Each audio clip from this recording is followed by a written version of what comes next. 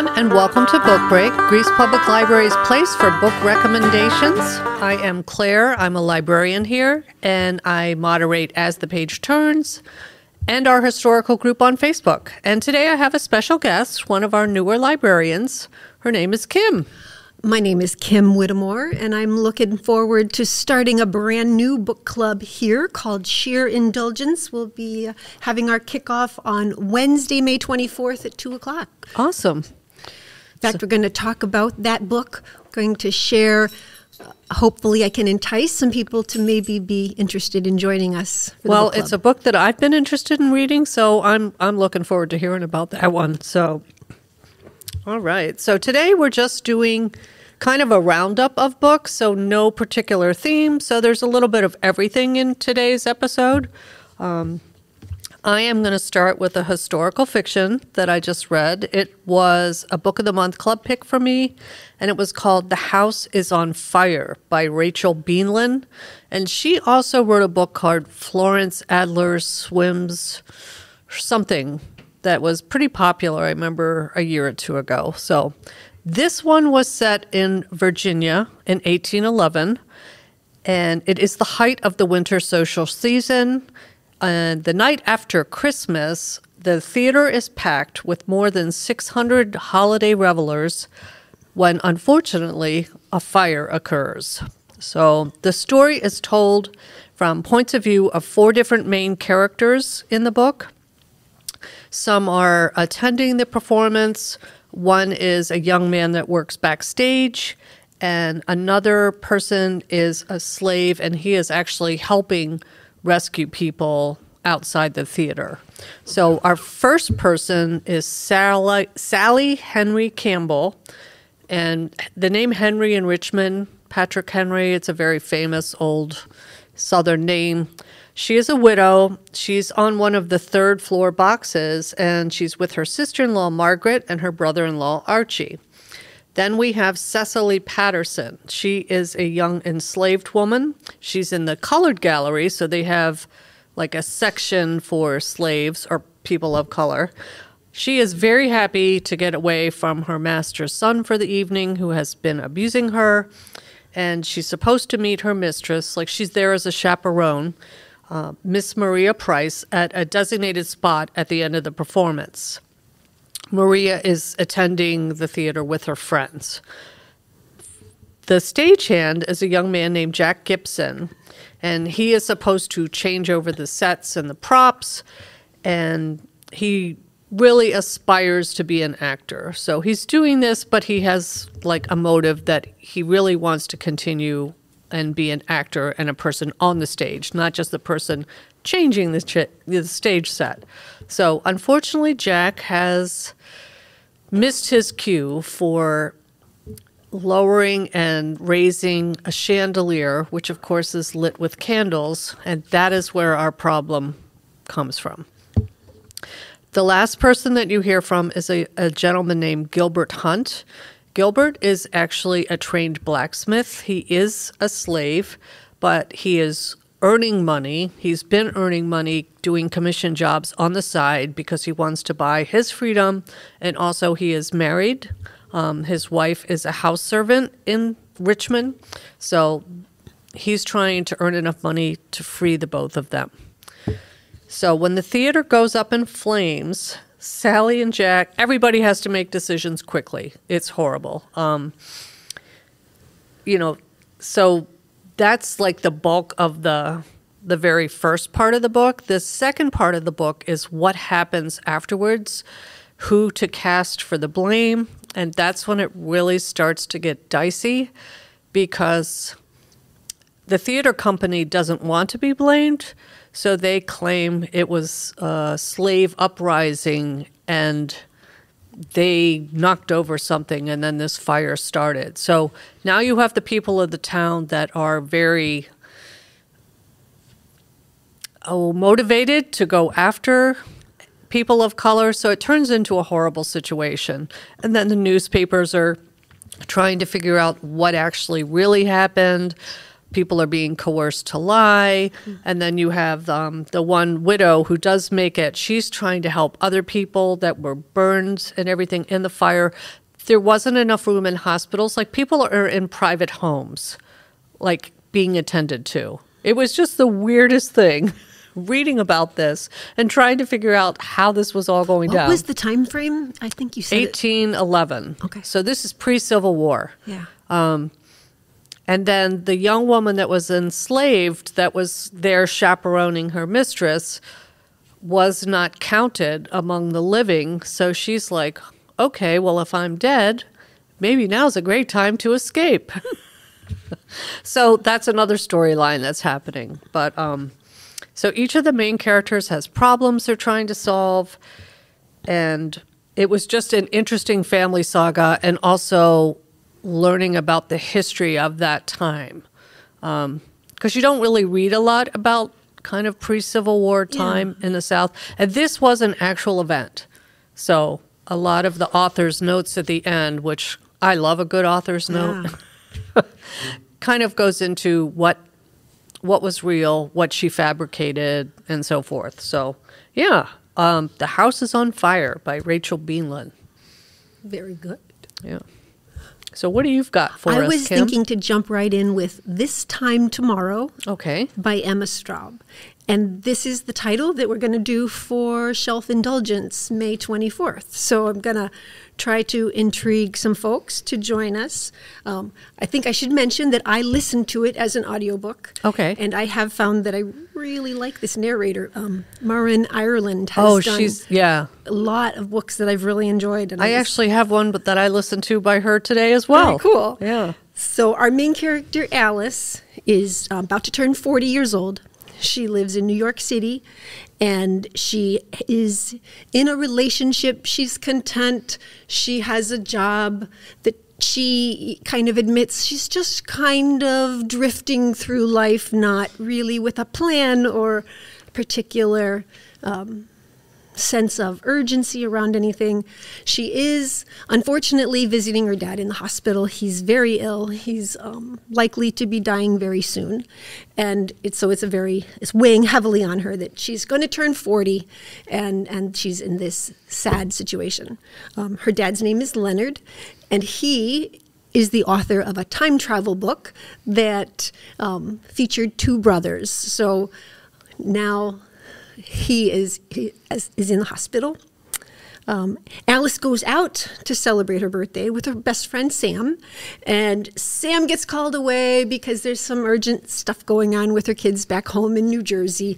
So, did I say New York City, by the way? Yes. We're in New York City, and the location actually is very specifically described in terms of which train station and where they are going in different times in the plot. And she lives on Pomander Walk, which I looked up, and it really is a place on the Upper West Side. So we're in Manhattan, and it was an interesting part of the story. I wish I was more familiar with New York City so I could have pictured where they were going. But Sam gets drunk. She collapses in the shed because she can't find the key to get into their apartment. So she's at home, but not in her house. When she wakes up in the morning, she is suddenly 16 years old. So while there is a time travel element to this story, it really isn't a sci-fi book in the way I would expect. So it's much more driven, the storyline, by the relationships, and particularly the relationship she has with her dad. Right, and getting to see her dad as like a person that's her age, so from now, what I remember reading. Now he's this healthy, vibrant person. She gets to remember the conversations they had at the breakfast table, and the work he was doing, the writing, the relationships he has with other writers, and attending these science fiction conventions. So he has a whole fan base that adores the story of the time-traveling twins. Time travel is pretty fascinating. It doesn't end up being a huge component of the storyline. They do. it's actually Leonard that explains it to her eventually. Okay. But she goes back in time. She makes multiple trips because she's trying to figure out if there's a way, if something could change, could she save her dad? Could Okay. she put him on a better path? And so she tosses in little things like, hey, quit smoking, and maybe let's go for a walk, instead of we're sitting at home having, time in front of the couch.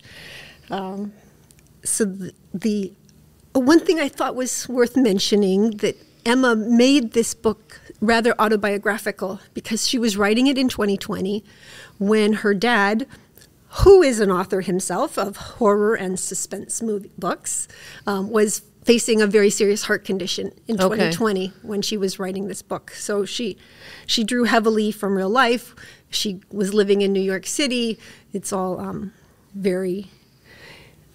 I'm sure very much from the heart that she was experiencing this worried about the relationship and worrying about her dad. Right, yeah. So I think that's something a lot of people can relate to as well. So. Yeah. It was also fun that she tossed in some references back to that sci-fi time travel aspect where she covered Peggy Sue Got Married or Back to the Future, and she was worried about the time traveling DeLorean and just how her time travel worked. She was trying to understand it. So I think I'll leave it at that. Okay. You don't want to give too much away. Right. No, it sounds really good. Yeah, and like I said, Wednesday, May 24th. Okay. We'll try to see what everybody else thinks about it. Okay. Sounds good. So my next book was one of my most anticipated books of 2023. It was called I Have Some Questions for You by Rebecca Bakay. But unfortunately, this book was not what I had hoped. And that happens sometimes. And the funny thing is there were some very prominent authors like Chris Bojalian and Angie Kim, who we had here for Grease Reads one year, who raved about this book, loved the voice. It's a mystery, but I would say it's a more literary mystery. Like, it's not what I would call like a thriller, typically. But I'll tell you about it, and I will let you make your own decision, because I think it is definitely a book that it may not have worked for me, but it may well work for you. So Bodie Kane is my main character. She's a successful podcaster, and she returns to her old boarding school in New Hampshire to teach a course, kind of like a mini-mester course. So while she's back at her old school, she starts to re-examine a murder that happened to one of her former classmates who one year was her roommate at the school. Her name was Thalia Keith. And some of her podcasting students express an interest in doing episodes or podcast about this murder. So it's starting to reignite her interest and make her look back at this event and start to really wonder, did we get the right person? Was this how this really was supposed to go? Because you're judging it now from a totally different standpoint, So many of the chapters began with snippets from present-day news about murders and sexual abuse of women. They never named names, but they were just statements, which that kind of threw me off. I didn't like that writing technique at all. For example, one of them was where the chef hanged himself in his empty restaurant because the rape charges were about to be filed. And I'm sitting there thinking, do I know this person? Am I supposed to know what this is happening? So to me, instead of bringing up the commentary of what I think she was trying to do was how America is obsessed with crimes that involve women, and we sensationalize them and we delve into them like anyone can remember the couple in Utah and how much that was on the news and so forth. But so I kind of get what she was trying to do. It's just her method didn't work for me. But and the author, the way the book is written, it's written to you. It's written to and it's not a fictitious you. After a while, you begin to figure out that Bodhi is writing this to her former music teacher, whom she was a little obsessed with, and she starts to realize that he had inappropriate relationships with some of the students, including the young woman that died. And she starts to spin this around in her mind instead of like looking at the facts in just a clear-cut way, saying, okay, well, this is who was apprehended, this is the way the teacher behaved. She just starts going into all her own personal stuff, which I was just like, okay, Bodhi, I really didn't need to know all this about you. Let's get back to the crime. But so the convicted killer was a man named Omar Evans, and he was a black man. He was, I believe, the only black employee at the school at that time, and he was an athletic trainer. And it was pretty much a very fast, supposedly cut and dry case. Well, of course, when they start doing the podcast, and then there's another podcaster like out in the public that starts researching as well, you find out there was a lot of things that never even were investigated. A lot of, they actually found things on the campus that were never found before, like articles of evidence. So they bring up a new trial. But meanwhile, Bodhi is still talking about this case. And that was, that was another thing. It's like, to me, like when you're in a case, you probably should sequester yourself, as not to prejudice, throw prejudice against it. Well, she doesn't. She just continues to talk to all the people that were being interviewed and so forth, other suspects. But, and then there was another sideline story where her husband, who was older than her, was accused of like a Me Too type of moment.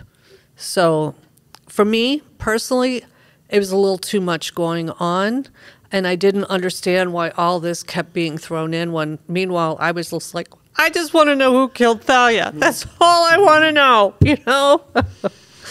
And eventually I did find that out, but it took too long for me. So, and maybe that's what they mean by a literary mystery, but sounds very complicated. It was very complicated. So in summary, I didn't connect with Bodhi or the other boarding school characters. And maybe that's a thing too, is like, that's a certain level of wealth and privilege and everything else that's up there. I mean, this is not your typical high school atmosphere. So was this like really plot driven, or was it sort of meta in a way? I think it was more meta. Yeah. Did you ever read Lincoln in the Bardo? No. Okay. No, but I started at George Saunders. Yeah, is it like that? Where there's interjections after almost every part, or? Not really. Okay. It was just weird. I can't explain it. And I think that it must be the way she wrote it and just the way the character was. It's something you're either going to like or you're not going to like. And unfortunately, I am not liking this. But, she has one I should bring up, that Rebecca Makkai won a Pulitzer Prize for her other book, which I cannot think of the name right now. I believe it had to do with the AIDS crisis in the 1990s. The Great Believers, possibly? I think that's what it was. So, I mean, this woman obviously can write. I think it's just a question of sometimes the book may not be for you. It may not be the right time for you, So, yeah. So I'm very curious. If you've read this book, let me know. I'm dying to hear other people's thoughts. I do think it would be a good book for a book discussion, because I find that when a book makes you feel strongly about it, whether or not it's like or dislike, that's a great book to discuss. Some of my best book discussion books have been books that not everyone has liked. Sure. Yeah. So I will leave you to it, Kim. Okay. What do you got for us? I probably won't pick up that one. But I'm going to jump in with All the Ways We Said Goodbye. It was a collaborative work between Beatrice Williams, Lauren Willig, and Karen White. And I have read a bunch of Beatrice Williams in the back in other times, and I found that this one had a lot of the same components. So for someone who is drawn to a combination of historical fiction with romance and a mystery element going on. This one might be of interest. And Okay. I think I've read Karen White before, some of hers. so I don't know if her work individually will have the same format, but in this case, the collaborators have created 3 different time frames, where in each of those time frames we have a very strong female protagonist. So our story is focused on these 3 ladies. In 1914, we meet Aurélie, and she is living at the very ritzy Paris hotel, the Ritz Hotel in Paris. Okay. Not a ritzy hotel. And she is being raised by her American mother. And she goes away from Paris with her French father. And they go to the family's ancestral estate in the French countryside. But when they get there, the Germans have arrived. It's 1914, so we're Right, now so this jumping is into like World War World War One. One, yeah. It's right at the start of World War One. The Germans have arrived and taken over this family estate to use it as a headquarters. Okay. So now Aurélie meets a young man, one of the German officers, who she had met in a previous time during her debutante days in Paris. So there's some action happening in 1914. We have some romance happening, and we'll leave Aurélie for a moment. When we get to 1942, our main character is Marguerite or Daisy Villon. Now, she is married to a French gentleman who, 1942, we're at the start of World War II. Right. Are these characters related in any way by blood or just? We don't get told that right Okay. up front. Okay. They like to kind of leave us hanging. Okay. I think in this case, it becomes more transparent sooner than later. It's not. Okay. There's not a moment where you go, "Oh my gosh, that's how they." You're like, "Oh, I think I see this coming." Okay. But there are spoiler alert. There are some family connections. Okay. But you don't always know going into these books. So now I was just talking about Daisy, and she is married to a gentleman who chooses to be a Nazi sympathizer.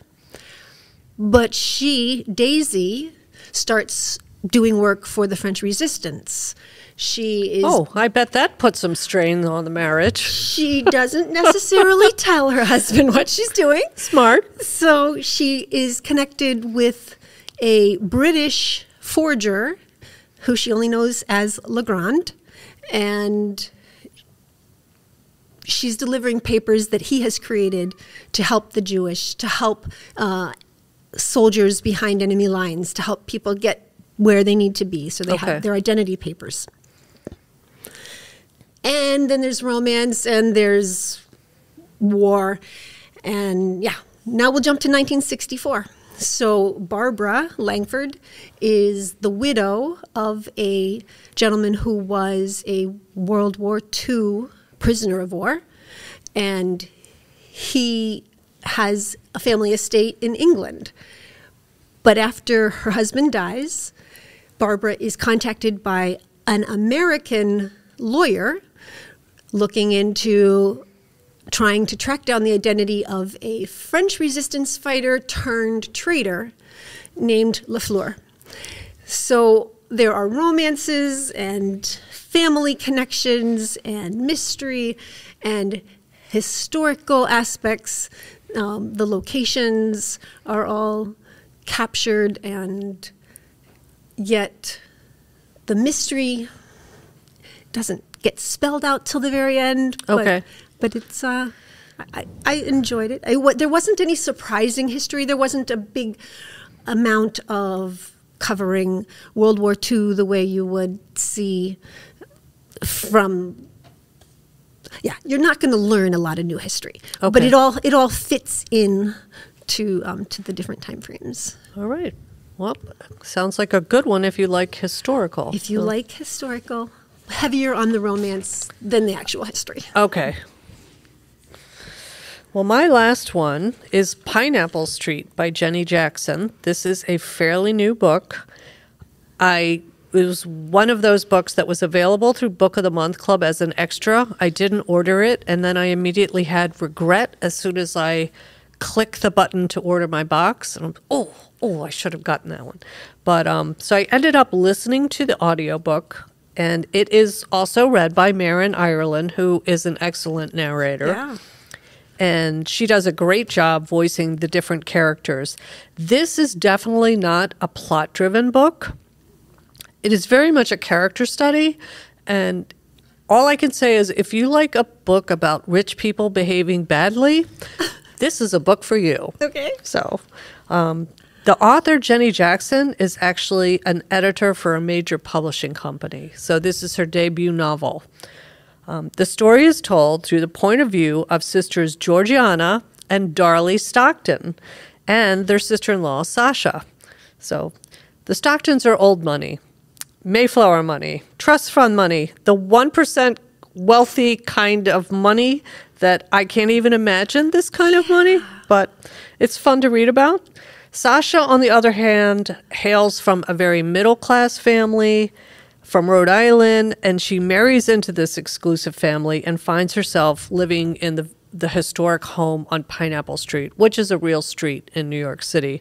I actually saw an Instagram post of somebody holding up this book cover near the street sign. And I was like, that, my friend, is awesome. So the first sister is Darlie. She is the oldest. She was a very, very busy and very, intelligent woman in her own right. She was a businesswoman moving up the ranks of, I forget, it was one of the major banks or trading companies, but she ends up marrying and she gives up her career to raise a family, and she has 2 children. She had to make a decision when she had the children, like whether she would continue to receive money from her trust fund or her husband, who was also very prominent. I believe he was an investor, or to let the trust fund go to her children. But once she made that decision, there was no going back.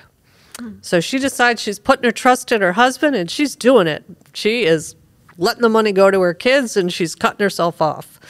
But when things get tough, she wonders if that was the right decision to make.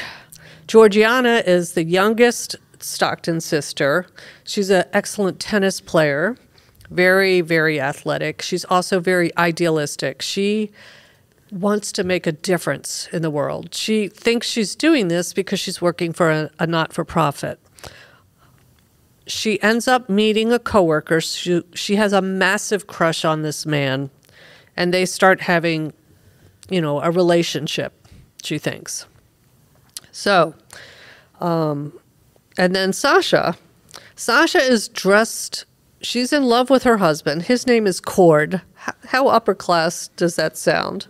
I don't know anybody by that name. No, I don't either. When I hear that name, I see boat shoes. It's almost as bad as Trip, Trip and Cord. They were best friends.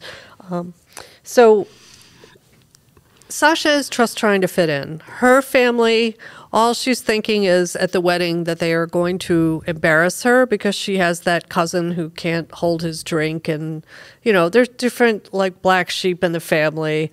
They all run around in their boats and party and so forth. So the sisters view her, they call her the GD, which is short for gold digger.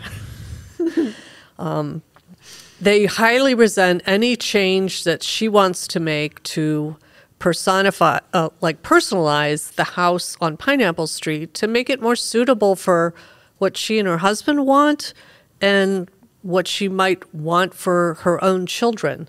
Literally this house, the way they describe it, and it's pretty funny, is like a museum. And she's kind of going around poking fun, did your family sail? Because it just has the majestic sailing pictures and everything you would kind of typically attribute to a really uber wealthy family.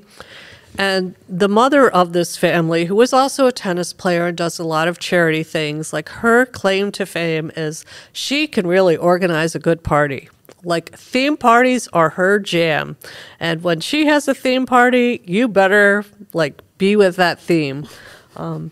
So they are having a big family party, and this is how Sasha's life is going, is she doesn't know what to wear. She's very nervous, so she ends up putting, like, on a nice white silk blouse and black slacks, while all throughout the party, people are thinking she's a member of the catering staff, and her two sister-in-laws are laughing. So yeah, they're not very nice.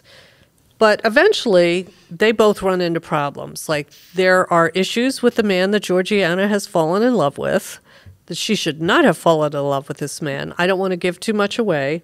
Darlie's husband loses his job, and then she's made that decision about the trust fund. Right. So she's in limbo, and she doesn't want her parents to know because she's actually married a man, and I can't remember now. I believe he was Korean. So that was a big, huge thing, you know, to begin with, the fact that she actually married someone different. And the reason why her parents embraced him, of course, is because he made so much money. But now that's not the case. So although it's light in tone, the book covers a lot of more serious topics, like of gentrification and what does it mean to be, like, making a difference, like with this not-for-profit.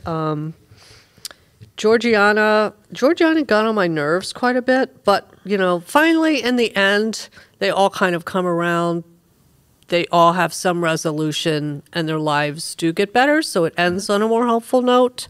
I wouldn't say it's like cookie-cutter stamped, but it does end, you know, somewhat nicely, and all the characters experience some sort of redemption. That's what I'll say. So if you like stories of, like, kind of looking into a world that you are not in, it's fun. Okay. Yeah. So Pineapple Street. Pineapple Street.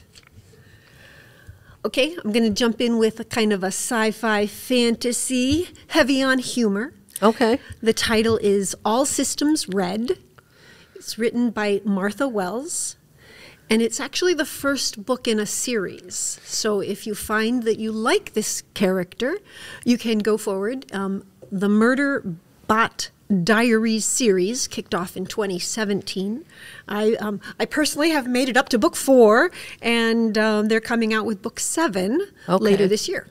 Okay. I think Kirstra liked this author a lot. I know she talked about some other books that Martha Wells wrote, and I believe she recommended this series to me because she's like, you might like it. You don't have to be like a huge sci-fi nerd to like this book. Right. It's the sci-fi aspects are, we're in a spacefaring future.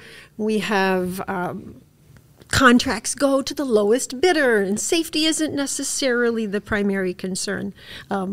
But the Murderbot Diary series did win some Nebula Awards, some Hugo Awards, Locus Awards.